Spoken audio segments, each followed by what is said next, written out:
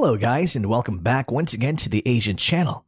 And today we are going to talk about North Korea showed off to the world their new sinister-looking hypersonic missile that sends shockwaves to Japan, South Korea, and especially the United States.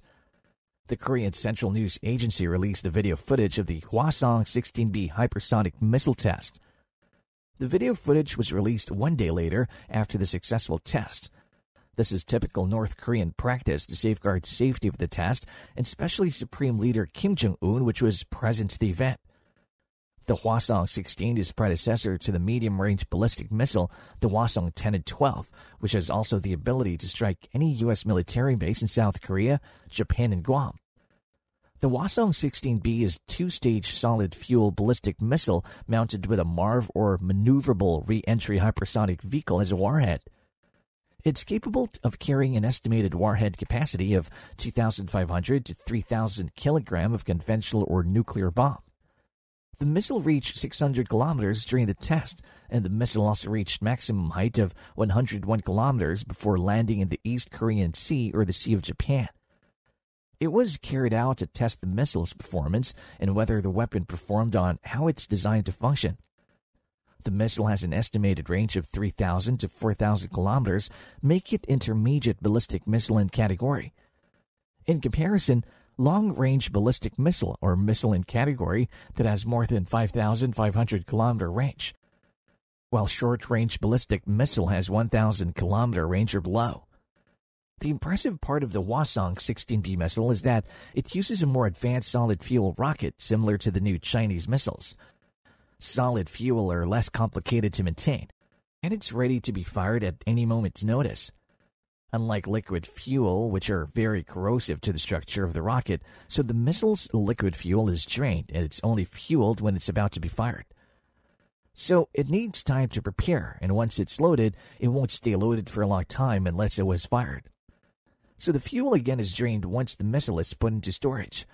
It's only recently that North Korea started fielding solid-fuel rocket on its short, medium, and long-range ballistic missile. More importantly, the Hwasong-16B is more lethal because of its maneuverable re-entry hypersonic glide vehicle, unlike the convention ICBM ballistic warhead.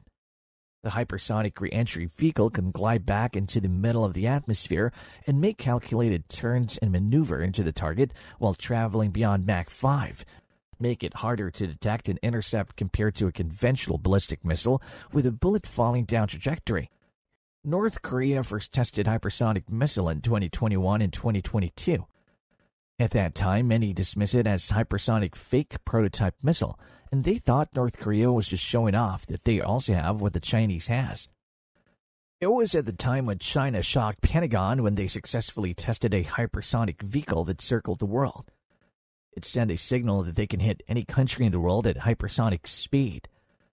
But people tend to forget why North Korea can also achieve this as not something of a novelty. Remember, their military, and especially their missile program, is North Korea's utmost priority. So the country's monetary resources, top engineers and scientists are all working on it.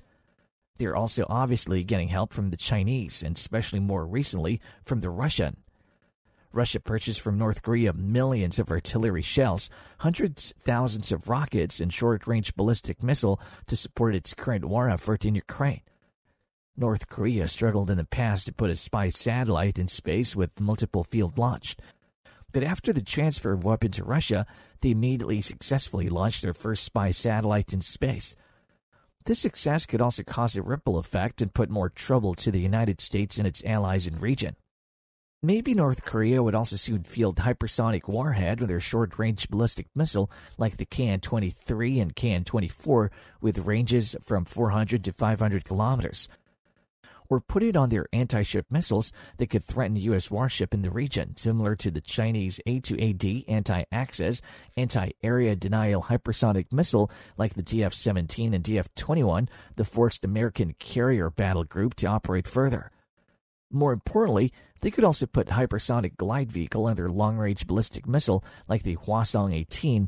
The missile has a range of 15,000 kilometers.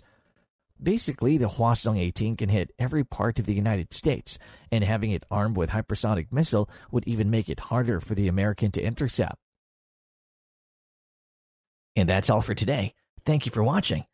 If you want more topics like this, don't forget to subscribe to our channel. See you soon.